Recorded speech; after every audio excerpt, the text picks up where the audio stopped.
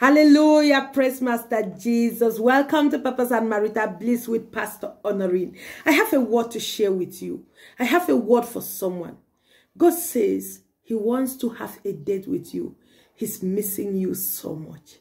He misses you so much.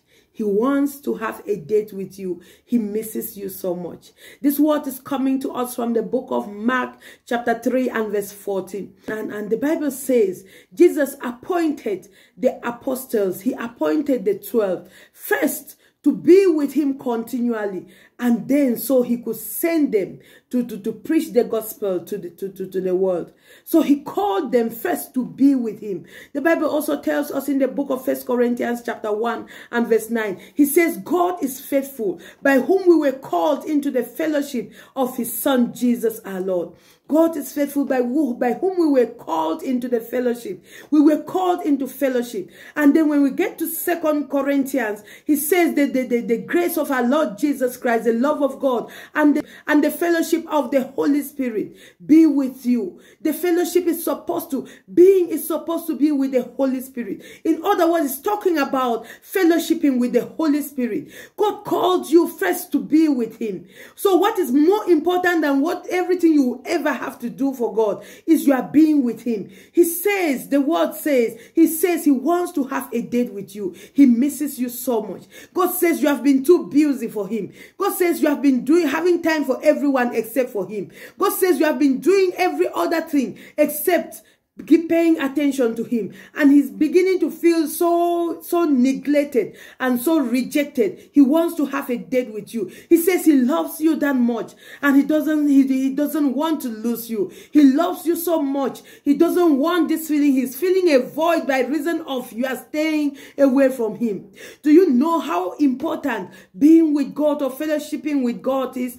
The Bible says after everything that God created Adam to do in the Garden of Eden, God still made out time to come in the cool of the day to just fellowship with him, to just be with him. And even after the fact that Adam fell, after they ate of the forbidden fruit, God is all-knowing. So I believe he is all-seeing, he is all-knowing. So I believe he must have seen that they had eaten of the fruit. But that did not stop God from coming to be with them. That did not stop God from coming to fellowship. He still came, but unfortunately he didn't see them in the position where he normally kept them, so they in their position of fellowship. He says he was coming and he began to call out, Adam, where are you? Adam, where are you? It's not about sin. It's not about you falling. God says even when you fall, do not run away from him, run to him. He can withstand you falling, but he cannot withstand you not being with him. You know why? Because he knows if only you can tarry with him, if only you can be with him long enough, he will deal with the problem of sin. He will strengthen you back. He will help you out of that mess. If only you can be with him. God says he misses you so much. He wants to have a date with you. Fellowshipping with you is that important. He says you've got to give him a little more attention. He says he's getting too jealous. Sitting there at his feet is more important to him. Just sitting there at his feet is more important to him than every other thing that you would ever do, than every other service you ever render, than all the souls that you ever win. It is first to be with him before you can preach to another. It is first to be with him before you can serve in his house. It is first to be with him before you can do any other thing that he asks you to do. It is first. The first and the most important is for you to be with him. Because it is in you being with him that he will give you the manual for your life, the direction that you need to carry out that project, to carry out that assignment. It is when you are with him. The Bible tells us in the book of Luke about Jesus visiting a family that had two sisters, one Martha and the other Mary. And the Bible says when Martha received Jesus into the house, Martha leaves Jesus in the sitting room and goes to the kitchen to prepare food. Was she doing something bad? Definitely not. She was trying to prepare food. She wanted to give the master a grand reception. But then there was another sister, Mary, who just decided to be with Jesus, who sat with Jesus. And at some point, Martha felt offended that Mary had abandoned her to do all the work. And the Bible says she came to Jesus and said, don't you care that Mary has abandoned me to do every work? And Jesus looked at him and said, Martha, Martha, Martha. He says, this is your problem. Your problem is that you are worried about so many things. He says, but only one thing is important. Only one thing is expedient. Only one thing is advantageous to you. And Mary has chosen that thing. Because that thing, what is most advantageous to you, is just for you to be with me. It is for you to be with me. And Mary has chosen that, and it will not be taken. It cannot be taken away from her.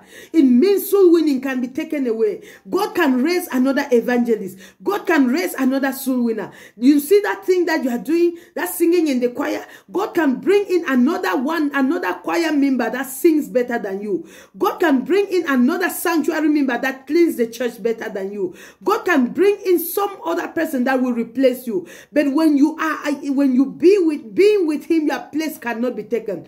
That's the most important, because it is in your being with him that empowers you to do every other thing. When you are with him, that's when you get you get the anointing, the supernatural enablement that you need to do whatever assignment he gave you, that you need to do whatever activity he gave you, that you need to do every other thing that he gave you. When you be with him, you get equipped for every other thing. God says he misses you so much. He wants to have a date with you. And it's not just one date. He wants to continuously have dates with you. He doesn't like that you are getting too busy for him. He doesn't like that you are ignoring him. He doesn't like that you don't have time for him. He wants to have a date with you. He wants to spend time with you. He wants so much to be with you. Hallelujah. Thank you so much for being a part of this family. Thank you so much for subscribing to this channel.